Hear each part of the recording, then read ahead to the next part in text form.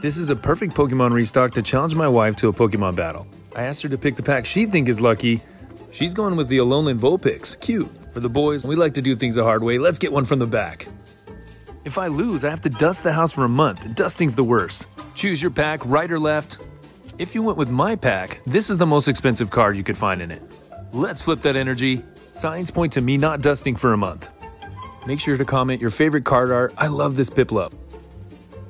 In the reverse, no way, of Flareon character rare. I love this card. And more fire, a Moltres Holo. Beat that dusting, double hit. If she pulls this, I'm in trouble though. Flipping that energy, H2O.